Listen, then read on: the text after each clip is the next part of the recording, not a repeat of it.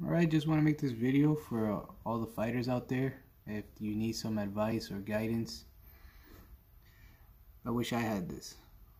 So what I want to say is, if you want to be a fighter, you gotta make the sacrifices and jump. Go all in. You can't be 1 foot in, 1 foot out. You have to drop everything and fully commit. There's no other way.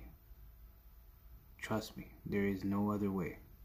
A little backstory about me is I got into MMA in 2010. First 5 years I was fully committed. I went all in. I did 2 amateurs. I lost both of them via submission. And when I'm in the cage, I felt like I was at home. I felt like it was my destiny. I felt good. I felt comfortable. But what I did wrong was that I didn't fully commit. I had too many obligations. School, what my father thought, what would I do? Just too many things in my head, and I should have just dropped everything and went all in. The best recommendation is to just fully commit and travel.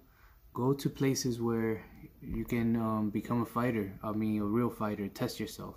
Go to Albuquerque. Go to Jackson's MMA. Stay with the fighters and live.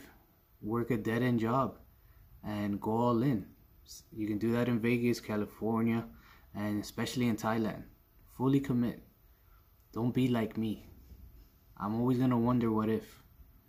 And especially after I hurt my Achilles, that brought me down, and I had a family, and I had my son.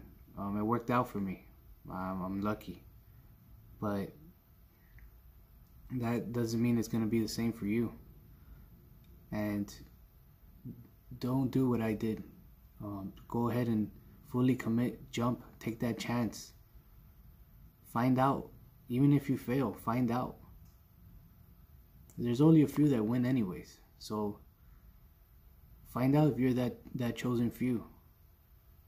And even if you don't make it, there's still other aspects of fighting that you can be involved in, and maybe one day you can have your own gym.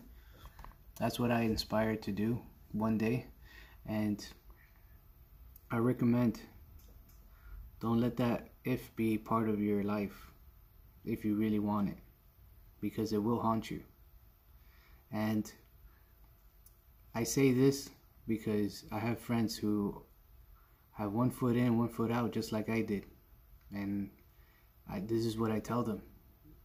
Don't be like me. Go ahead and go after your dream and find out. If not, then what's the point of all this? Just to say that you're a fighter on Instagram or Facebook or with your friends and family? It's about respect and honor, and what it does to your life, and what makes you as a martial artist also makes you as a person, and there's always something that's better. I recommend to fully commit, go all in, and take the chance that few are willing to make. So I hope this helps. If you need more guidance, reach out to me. My info's there, or just leave a comment. But I hope that you don't stay where you're at and never find out. I hope you commit, find out, and if you win or lose, doesn't matter. At least you know, and you gave it everything. I guarantee you'll be satisfied with that, for the most part. I hope this helps, and I hope you have a good day.